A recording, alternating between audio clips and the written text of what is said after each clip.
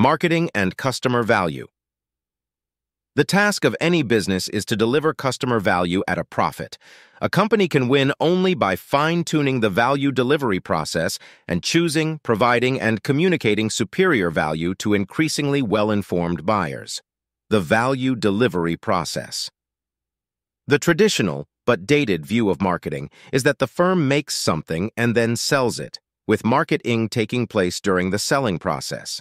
Companies that take this view succeed only in economies marked by goods shortages, where consumers are not fussy about quality, features, or style, for example, basic staple goods in developing markets.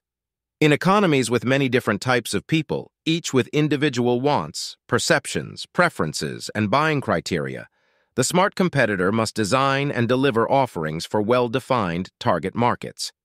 This realization inspired a new view of business processes that places marketing at the beginning of planning.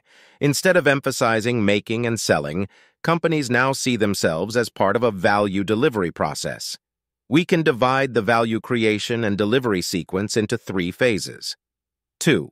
First, choosing the value is the homework marketers must do before any product exists. They must segment the market, select the appropriate target, and develop the offering's value positioning.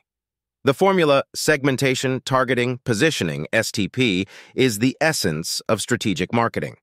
The second phase is providing the value. Marketing must identify specific product features, prices, and distribution.